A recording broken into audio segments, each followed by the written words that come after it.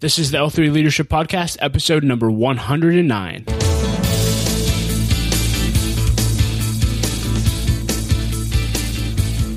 What's up, everybody, and welcome to episode number 109 of the L3 Leadership Podcast. My name is Doug Smith, and I'm the founder of L3 Leadership. We're a leadership development company in the city of Pittsburgh devoted to helping you become the best leader that you can be. This specific episode I'm excited about. I'm going to share personal lessons I've learned over recording 100 episodes of the L3 Leadership Podcast. You're going to get to hear the history of our podcast, lessons I've learned from podcasting itself, and then I'll finish up by sharing lessons I've learned from the leaders that I've interviewed and had speak at our breakfasts. And I'm just taking an episode to celebrate 100 episodes. It's a pretty big accomplishment, and I'm pretty excited about it. And so I really hope that this episode will add value to your life. If you're totally new to the podcast, this podcast is intended to help you grow your leadership skills. And every month we bring 3 episodes to you. One is always from leadership events that we host throughout our city. One is interviews with high-level leaders. And then once a month you'll get a leadership lesson by me, which is what you're getting today. If you've been listening to the podcast for a while, I'd really appreciate if you'd leave a rating and review for us on iTunes. It would be a great present for me for 100 episodes of the podcast. It really does make a difference. And so if you could just take 2 minutes to do that. If you don't know how to leave a rating and review, you can just go to our website at l3leadership.org/podcast, and there's actually a video tutorial on there for you to do that. So that being said, I just want to thank our sponsors and jump right into the lesson. Our sponsors for the episode are BAB Inc., and they are an insurance broker, third-party administrator, and consulting firm, and they host all of our monthly leadership breakfasts. They're a phenomenal company. Really encourage you to check them out, and their website is www.babbins.com. That's BABBINS.com. Thanks so much, and I hope you enjoy this talk, and I'll be back at the end with a few announcements. Hey everyone, welcome to episode number 109 of the L3 Leadership Podcast. This is our first time doing a video podcast as well as an audio, so I hope you'll enjoy the added format. And we're just going to dive right into the lesson. Today I'm going to be talking to you about lessons I've learned from over 100 episodes of the L3 Leadership Podcast. And I can't believe it's been over 100 episodes already. It's just been a fun journey, and I thought we'd just start out with me just sharing a little bit about the history of the L3 Leadership Podcast and how we came to be. When I was a teenager, I got mentored by a man named Larry Betancourt, and one thing he would do is he would bring in high-level leaders from all over the city and all throughout our church, and they would share their best leadership content. And then he would encourage us, hey, you should take them out, see if they'd grab coffee with you, ask them questions, and have them mentor you. And so I started doing that, and I did it for about 8 years. And after 8 years, I started noticing my peers say, hey, it's really cool that you get to spend time with all these leaders. I wish I could. And I always tell them, well, you probably could if you just ask, but they never want to ask. But anyway, I saw it as an opportunity. I thought, what if I started recording my conversations with leaders? And the L3 Leadership Podcast was born in that moment. And so I started in 2012. Just recording my time with leaders, asking leaders the questions that I would normally ask them. And that's turned into multiple episodes per month now. So every month we bring an interview to you. We also record our breakfast talks from our live leadership events for L3 Leadership. And then once a month, you also get a personal lesson from me. In this specific lesson, I just want to share 2 different things. The first thing I want to share is some lessons I've learned from actually podcasting. What have I learned from actually podcasting over 109, or at this point, episodes of the podcast? And then I want to spend the second half of the episode talking to you about leadership lessons that I've learned from the leaders that I've interviewed in the first 100 episodes of the podcast. So I hope you'll enjoy it. It's kind of a fun episode for me to look back and really reflect on everything we've done. It's hard for me to really slow down and celebrate, but a lot of people in our L3 community have been saying, hey, you got to celebrate this. You got to enjoy it. And so I did take some time to enjoy what has happened. So that being said, let's jump right into this. First, I just want to share with you the lessons I've learned from actually podcasting.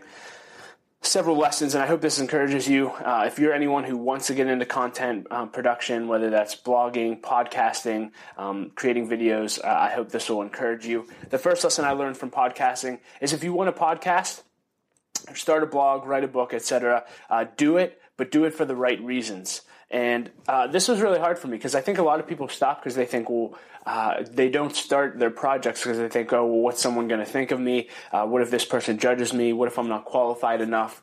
And again, if you ask 100 people have different opinions on what you do. So it all goes back to your heart. Why do you want to blog? Why do you want to podcast? Why do you want to write a book? And for me, I just wanted to give to others what I had the opportunity to get. It was great that I got to spend time with all of these leaders, and I wanted other people to be able to sit in on that. That's why I started the podcast.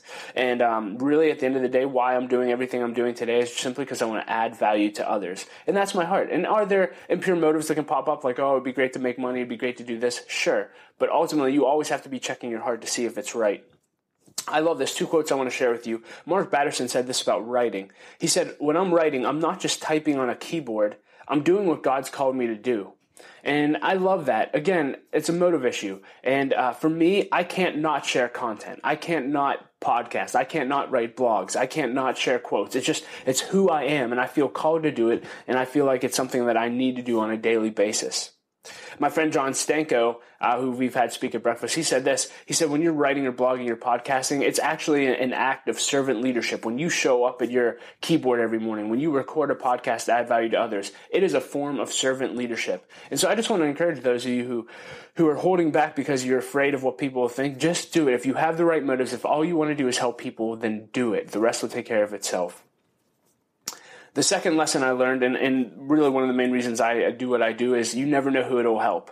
You never know who's going to listen to the podcast. You never know who's going to come to the breakfast. You never know who's going to read it. I love that about podcasting. You can put it out there, and you don't know who's listening or watching. And I just think that's one of the most exciting things ever. And I remember listening to John Maxwell talk about a conversation he had with Zig Ziglar. And he said that they were talking about adding value to people. And Zig Ziglar said, John, I think it's so interesting. When people come up to me, they never tell me, hey, your talk at this event really changed my life. He said, what most people say to me is the resources you provide are what changed my life, the books that you put out, the audio programs. So again, that's why I put out content. You never know who it's going to help. And yeah, people can come hear me speak and be inspired, but if they have consistent resources that they can go to, that's how you're really going to help people. So you never know who it'll help. 3, and essentially the same thing, but you never know who's listening. There's a video, I'll try to include it in the show notes, by Gary Vaynerchuk. It's called One is Greater Than Zero. And I watch this video all the time. And Gary Vaynerchuk has a huge platform now. And he said, people always wonder, how do I get on Oprah? How do I get on this show or that show? And he said, you know what? Before I was on Oprah, there was 8,000 interviews I did on YouTube that got 10 views. And are you willing to put in an hour of time to get 10 views? And he said, I am. Because here's the thing, he's like, your YouTube video could get 83 views, but one of those views might be a producer at CNN. And so you really never know who's listening. I've been amazed at the people over the 100 episodes who have reached out and said, I listened to your podcast, or hey, I love this episode. Thank you so much for doing this. And it's created some amazing friendships. It's created some amazing mentor opportunities for me. And I just love the fact that you just never know who's listening or reading. Number 4, you'd be surprised who you can get a meeting with if you just have the courage to ask. I alluded to this in the beginning, but so many people want to get mentored. It's part of the reason we started L3 Leadership. They want to have meetings with these high-level leaders, but they just don't know how to get them. And I've also found that high-level leaders want to have meetings with our generation, but they just don't know how to get them. And so I'm trying to bridge that gap. But the reality is, just start asking people to meet. If you look back at the first 15 episodes, pretty much everyone I meet with is through referrals. And just asking. And so I started with the leaders that I knew. Who in my life would I love to interview? And I started there, and after every interview, I say, hey, are there any other leaders that you can connect me with? And before you know it, doors just start opening. And one relationship leads to another. And again, I just want to encourage you to have the courage to ask. And maybe you don't have a great process for this. I don't have time to teach the process. I have taught it in a past episode. But I actually wrote an ebook called Making the Most of Mentoring. And I give you my step-by-step process for getting meetings with leaders, for getting referrals, and for getting mentored and making the most of those relationships. So if you are interested in that, you can go to DougSmithLive.com/mentoring, and you'll be able to download a free copy of my ebook that will literally walk you step-by-step on how to get meetings with leaders. I love coffee. Lesson number 5 from podcasting is you're more like your heroes than you think. You're more like your heroes than you think. When I look at the list of people I've interviewed, especially if I would have seen the list of 100 people that I've spent time with when I started, I wouldn't have believed it. I've gotten to spend time with CEOs and just leaders that I never thought I would spend time with. And I thought initially that had I had time with those people that I would be scared to death, that I'd be shaking, that I wouldn't even be able to talk. But I've come to realize this, they're just people. The people that you look up to, if you got to know them, you would realize they're just people. They have struggles. They have to grow. They have inadequacies. They have insecurities, just like you. We're all just people. And I think if you can realize that you're more like your heroes than you think, it'll really let down some of those walls. I let that hold me back, to be honest with you, too many times in the first 100 episodes. I've had people on my bucket list like John Maxwell that I want to get on there, but I'm afraid to ask because they'll obviously say no, or what if he actually says yes? What am I going to say to him? I won't be able to talk. But the reality is, even if I get to interview John Maxwell one day, John Maxwell is just like me. He's just a person, and he's just trying to help people. And so I think I just want to encourage you, get the courage to ask mentors out, because you're more like them than you think you are. Number 6, and this is more on the production value, but I think it'll help. Quality matters, but being perfect doesn't. So launch. What do I mean by that? Quality matters, but being perfect doesn't. So launch. Truett Cathy said this about Chick-fil-A. He was in a board meeting one time. He said, we must get better before we get bigger. We must get better before we get bigger. And I guess one strength I have is I don't wait till things are perfect when I start things. I just want to start things, and I know that I'll gradually make them better. And that's how it's been with the podcast. If you listen back to the first, 50 episodes, the sound quality was not that great. Not that great at all. In fact, I remember getting a lot of feedback about how poor the sound quality was. But you know what? I was learning several things when the sound quality was bad. I was learning how to do interviews. I was learning how to edit podcasts. I was learning what equipment I would need to make it good. And so I've learned all kind of things. But the big thing is I wasn't afraid to just start. I didn't have to be perfect. Now, if I could go back and be more strategic about launching and all these things, yes, there's plans out there. I probably should have taken a little more time. But hey, I've learned it. I haven't learned everything I need to learn, but I'm telling you, I just want to encourage you, stop waiting until you know everything you need to know about blogging or podcasting. Just start. I remember when I started L3 Leadership, I didn't have an LLC formed. I didn't have an accounting process up in place, and all these different things that I was freaking out about. And I remember I was meeting with a friend, my friend John Mackey, and he just said, Doug, you're doing the hard part. Like you're putting on events, you're getting people there, you're getting people connected. Like that's the difficult part in leading a business like yours. Once you have all that other stuff in place, it'll take care of itself. And it's been the same thing with podcasting. You know, now I'm starting to have some of the equipment in place and things, and it's in place. But the hard part was getting the interviews, doing the interviews, being confident in the interviews, and just starting instead of being perfect has enabled me to grow in my confidence in those things. And so I just want to encourage you, whatever's in your heart, start it, do it, just launch. Zig Ziglar said this. He said, you don't have to be great to start, but you have to start to be great. And just start, just do it. I can't encourage you enough. The most simplest but best advice in the world, Nike took it, is just do it. Just do it. Number 7, 2 more lessons on podcasting. Number 7 is consistency eventually starts to compound. Consistency eventually starts to compound.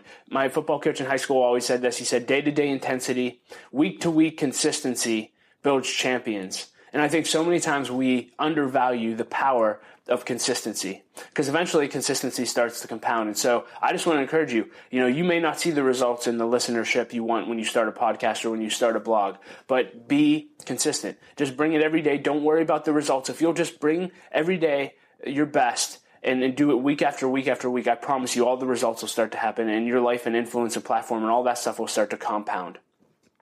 But all too often we stop before we can really see that start to compound, because so many things come up. One thing that's been really challenging has been the imposter syndrome, right? I can't do a podcast. I can't start a church because I don't have enough experience, or I'm not good enough, or I'm not smart enough, or I don't know enough people.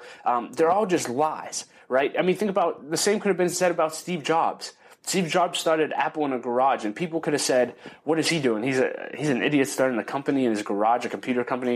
He's going to be a bum in no time. You know what? But he didn't let that hold him back, and now look what Apple is, what it is today. And he wasn't afraid to show up every day and bring his best and do his best. And I love this quote by Rick Warren. It really helps me. He said, when you're small, they will ignore you. When you grow, they'll criticize you. When you succeed, they'll resent you. Keep focused on God. And I love that quote, because the reality is, when you're small, people are going to criticize you. They're going to ignore you. They're going to say you're not this and you're not that. But then when you start to grow, they'll be like, wow, this is actually something. Then they'll start to criticize you. And then when you succeed, they'll resent you. So again, if God's put something in your heart, I just want to encourage you to do it daily, and do it consistently over time, and God will start to compound that.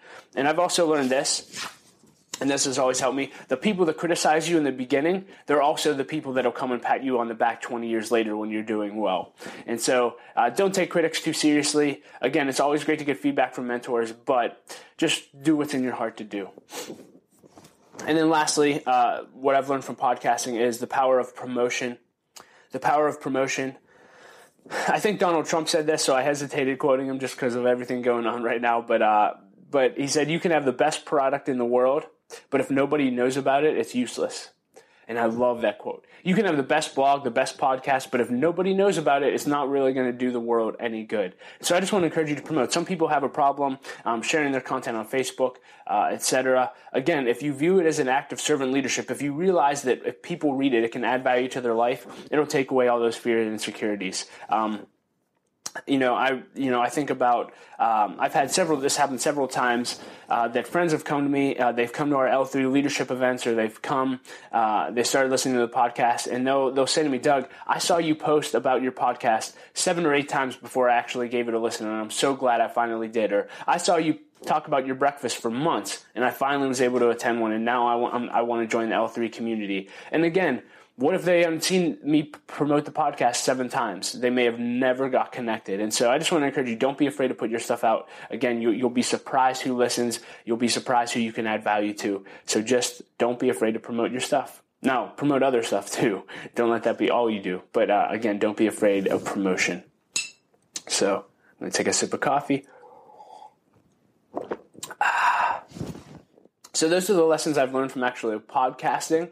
And now I just want to take a few minutes and just share with you lessons I've learned from about leadership from the leaders that I've spent time with and had speak at our events. Again, I'm not the best person in the world to say this was my favorite interview or this was my favorite talk, because literally I think everything's valuable. I think everything everyone says is valuable. It's just the way I'm wired. So what I did is I basically said, what were the big themes that I saw over and over and over again in my time with leaders? And that's what I thought I'd share with you. So the first lesson I learned from 100 episodes of spending time with leaders is one, and I guess I don't know how to word this as a lesson, but I just want to talk to you about why we need to listen to leaders and leadership material and read leadership books, etc. Because I was at a breakfast, I think it was 2 months ago, and a friend came up to me after a breakfast. I said, what did you think? He said, it was good, but can I tell you the truth about all these talks that I listened to? I'm like, yeah. He said, they're all common sense. He said, they're all common sense. We just got to do it. And I love that, because the reality is the best way for you to learn leadership is by doing it. But I do want to talk to you about why it's important to get leadership resources in you.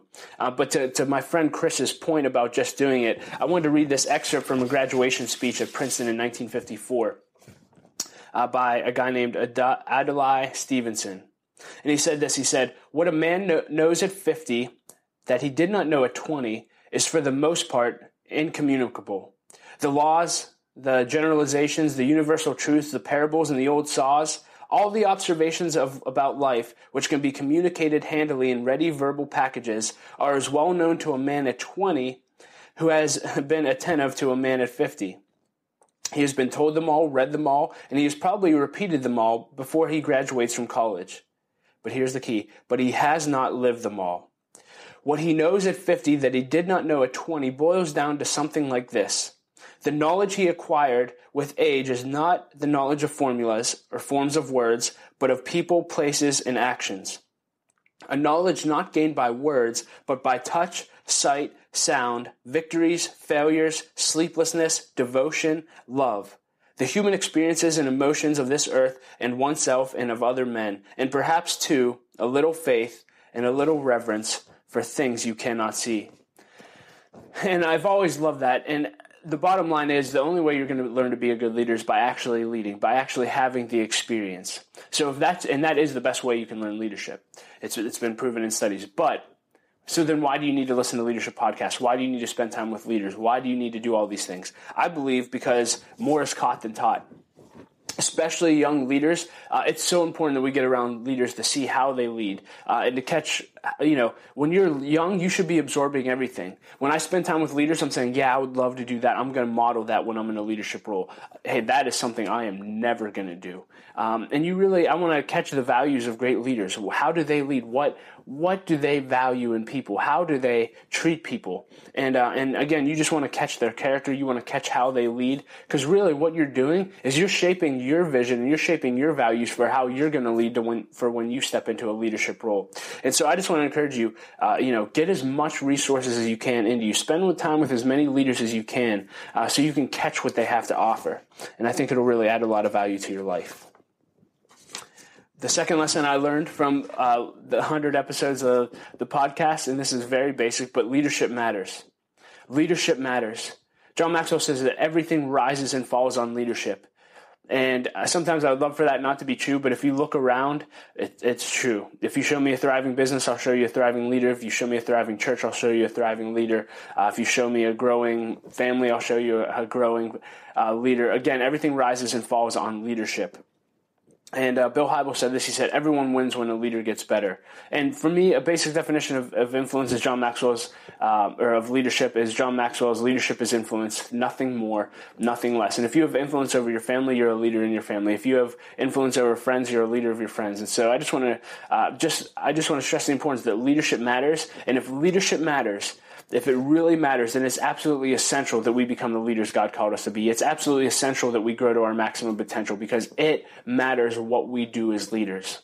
If we want the world to be a better place, ultimately, we have to do it by becoming a better leader.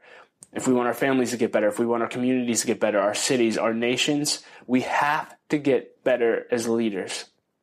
Leadership matters. The third lesson that I saw over and over and over again is leaders can grow and develop. Leaders absolutely can grow and develop, which is why we need leadership resources. There's certainly born leaders who have they're just born leaders. They have the natural giftedness. Now, they still have to grow and develop. Just because they're naturally gifted doesn't mean that they don't have to grow. But there's also grown leaders, and I see the majority of leaders being in this box is that they had to grow. They had to read books. They had to connect with mentors, and that's how they shaped their leadership. But it's absolutely essential. I didn't meet one leader in the whole 100 episodes that didn't make personal growth a huge part of their life. You can grow and develop as a leader. The fourth lesson I learned is there's many kind of leaders. There's many kind of leaders. I think so many times we pigeonhole ourselves and say, a leader is only someone who's in a corner office at a high-rise downtown or that's leading a company of 600 employees. But the reality is there's all kind of leaders. Bill Hybels has a great book that I'd recommend called Courageous Leadership. And in it, he has a whole chapter on the kinds of leadership and different kinds of leadership. For me, I'm an encouraging leader. I love to encourage people to go after their dreams and lead people and connect people. That's what I do best. There's other leaders that they're turnaround leaders. They love to go into a company and actually turn it around and fix problems. There's other leaders that are the executive type leaders that can lead huge companies and do great things. Again, there's all different kinds of leaders, so don't pigeonhole yourself. And if you listen to all the leadership interviews, you'll realize that everyone is different in how they lead, what their capacity to lead is, and their leadership style. And so don't pigeonhole yourself. There are all kind of type of leaders. Number 5, I thought this was pretty interesting. Leadership is not something leaders do. It's something they are. Leadership is not something leaders do. It's something of who they are. And I thought this was interesting. One question I asked a lot early on in the podcast was, tell me about your leadership journey. When did you first know you were a leader? And a lot of people said, I never thought of it like that, and I still don't even necessarily know if I think of myself as a leader. It's just something I do. It's something I am. And yeah, it's something I grow in, but it just exudes out of who I am. And I thought that was such a great way to frame it. Instead of just saying, hey, I have to do leadership. No, I am a leader, and leadership is what I am, and let that exude out of you. I think that'll make a significant difference. Number 6, great leaders live out of their heart. Great leaders live out of their heart, and I try not to interview any leaders that don't live out of their heart. I don't care how successful people are. If they don't have great hearts, I could care less about what they have to offer and say. That's not completely true, but in general, great leaders, the ones that I look up to, are ones that lead out of their heart. They love people and they do things for a purpose. They care about something more than the bottom line. They care about people. They want to add value to people. They want to serve people. Great leaders live to serve. And those are the kind of leaders that I want to follow. Lesson number 7 is mentoring matters. Mentoring matters. Craig Groeschel said this. He said, you are one relationship away from changing your destiny. You're one relationship away from changing your destiny. And I did not interview one leader, spend time with one leader that was not, that did not have mentors at some point in their life investing in them, and continue to have mentors. And they learn from everybody. Again, I thought it was interesting. There's a study done with inner city kids who have hard lives, and they did a study on the kids that have unfortunate circumstances. What is it about the kids that go out and actually do something great with their lives? What enables them to do that versus the kids who just let life circumstances hold them back? And they said the number one factor of kids who get out of those situations are they had someone show them another way. They had someone show them another way of life. In other words, they had a mentor come into their life to take them to places they could never go on their own. And over and over again, I see in leaders' lives that they had people come in their lives that see things in them that they didn't see in themselves, that gave them opportunities that they would have never had any otherwise, and to help them go further faster. And again, so if you don't intentionally pursue mentorship, I can't encourage you to do that enough. Find a mentor who can take you further faster. The 8th thing that I saw over and over again is the importance of character. Character is absolutely essential as a leader. One of my favorite quotes that came from our leadership interviews was Gerald Brooks, and he said this. He said, character is more caught than taught. And that's why it's so important that you spend time with leaders who are of great character and that you can look up to. Because again, you're going to catch their values. You're going to catch their character. So if you're around leaders who don't have great character, I encourage you to find some other leaders to get around. But character development is the only development that really matters in the long run. If you don't develop your character, you're never going to make it to your finish line. You're going to lose your family. You're going to lose your I don't know, you're just going to go off the deep end. You need character to sustain you. And something that I always pray in this area, that I learned from a pastor named Keith Moore, I pray, God, help me develop as quickly and as solidly as possible. Because I want to develop to my full potential as fast as I can, but I don't want to grow so fast that my character can't sustain me. So help me to grow my character so that it can sustain whatever you've called me to do. And I just want to encourage you, focus on your character development. And the best way for you to do that is to get around men and women of character. Number 9, I always love asking leaders this question. The lesson I learned is leaders view money as a tool, not something to be pursued. Leaders view money as a tool and not something to be pursued. I always think it's interesting to ask leaders who have a lot of money what they actually think of money. Because I think as young leaders, we think, man, it'd be so great to live in that house or that neighborhood or have that much money or buy the boat or buy the yacht. But what is it actually like when you have it? And I found this over and over again. T.D. Jakes says that success never feels like success. And when you get all that stuff, when you have the bank account, all money is a tool to do good, right? It gives you options. That's all it does for you. It doesn't fulfill you. It doesn't make you feel better. It gives you options to live in nicer neighborhoods, eat better food, and go better places. That's basically all money will do for you. And the biggest thing it can do is be a blessing to other people. And so I just want to encourage you, don't get so focused on making money. Just focus on your purpose. That came up over and over and over again. If you just focus on your purpose, everything else will take care of itself. Lesson number 10, 2 more. This is fun. Leadership sucks. Leadership sucks. And actually, this is a John Maxwell quote. He said before he dies, his last book is going to be called Leadership Sucks. And why do I say that? And why did he say that? He said, people who idolize the privileges of leadership often fail to notice the sacrifice involved. People who idolize the privileges of leadership often fail to notice the sacrifice involved. And, we oftentimes see leadership as people speaking at conferences. We see, the book deals and all these different things and the money. And we think that's leadership. Like if I can be a leader, then I'm going to have all those things. But what they don't see is all the sacrifices the leader makes, all the tough decisions the leader has to make, letting people go, having enemies, having people hate you. Man, it is a tough road. And I'm on the very, very front end of that. And, I love what John Maxwell shared one time. He said a young man came up to him in the middle of a conference and said, John, I want to do what you do. And John said, what do you mean you want to do what I do? And he said, John, I want to do what you do. You get to come here, speak in front of a few hundred people. You made a lot of money through it. You get to add value to people. You have fun. I want to do what you do. And John smiled and he said, well, I think it's time here for a lesson. He said, son, I understand that you want to do what I do. In fact, I very much understand that. But the question isn't, do you want to do what I do? The question is, do you want to do what I did so you can do what I do? And the reality is we oftentimes see the outcome of years and years of growth and leadership, but we don't see the price that came with that. And I think sometimes if we saw the price that came with it, we may even double think whether or not we want to get there. But I just want to encourage you, just realize that, man, half of leadership really does suck. And yeah, there's some great things that come with it, but there's a lot of tough stuff that comes with it. And so that's something that I definitely realized. And then lastly, and this is always my favorite question to ask in my interviews, I realized that legacy matters. My favorite, I was in a leadership cohort with a company called the Pittsburgh Leadership Foundation. And through a series of events, I remember we all got to give feedback to each other when we were finished with this whole experience. And there was a guy that was a CFO of a multi-million-dollar company, very successful. And I remember looking him in the eye and I said, I won't say his name, but I'll just say, hey, Bob, what do you want your legacy to be? What do you want to be remembered for? And he just started tearing up and he said, you know what I want to be remembered for? I want to be remembered for being a great scout leader. And he loved the Boy Scouts, and he just wanted to be known as a great scout leader, the CFO of this great, great company, and he could care less about that. He's just saying, I just want to add value to young men and help shape young men's lives.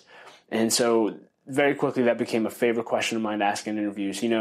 As successful as some of the people I've interviewed for, what really matters to them? And some of my favorite answers, I'll just read to you. Greg Peasley, who's an executive at UPMC, said, I don't think too much about my earthly legacy, because it really doesn't matter that much. I don't know what my great-grandfather did. I don't know what his legacy is. So my whole view on legacy is just, man, I want to make the biggest difference I can while I'm here. I want to invest in my family and then let them create their own legacies. I'm really not that important. And I just thought the humility that came with that was interesting. John Henney said this. He said, my legacy will be the 4 boys I raise and what they do. And over again, more than anything, family is what matters. And that's why when we talked about the character development phase, I don't want to get to the end of the journey and not be with my family. I don't want to be so focused on work that I lost my family in it. Because at the end of the day, my legacy really is my kids and what I'm leaving to the next generation. And then Jeff Leake said this, pastor of Allison Park Church. He said, life's not about what you do, it's about what you set into motion. And really, that's why L3 Leadership exists. I don't know what we're setting into motion with all these podcasts, all these connections, all these breakfasts, but I know that all kind of great things are getting set into motion, and it's such an honor to be a part of something bigger than yourself. And so I just want to encourage you to live life outside of yourself, put things into motion that don't serve you but serve others, and watch what God does in your life. And I think you'll build probably one of the greatest legacies you could ever think about building if you just focus on adding value to others. It's been an absolute pleasure to record over 100 episodes of the podcast, and I'm certainly looking forward to the next 100 and maybe thinking of some more creative ways to add value to listeners. But if you've been listening to the podcast for a while, just a few questions to you to finish up. One, what have you learned from the podcast? I'd love to hear what you've learned. Who are some of your favorite speakers and interviews? What were your favorite lessons and episodes? And then how are you different? How is your life different as a result of listening to the L3 Leadership Podcast?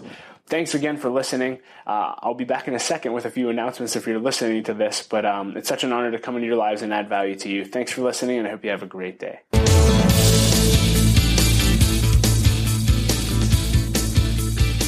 Hey everyone, thank you so much for listening to my lessons learned from over 100 episodes of the L3 Leadership Podcast. I hope you enjoyed it. Again, you can leave comments and look at the show notes if you were interested in any of the quotes that I shared or anything like that, or the lessons at l3leadership.org/episode 109, and everything you need will be right there. I want to thank our other sponsor, 068, which is a company led by my friend Daniel Bull, and they actually collaborate with ex-convicts to start companies, which is just an amazing thing, and they have some amazing stories coming out of their company. So I encourage you to check them out at 068.org. That's all spelled out, 068.org, and you can see the great work that they're doing in our city.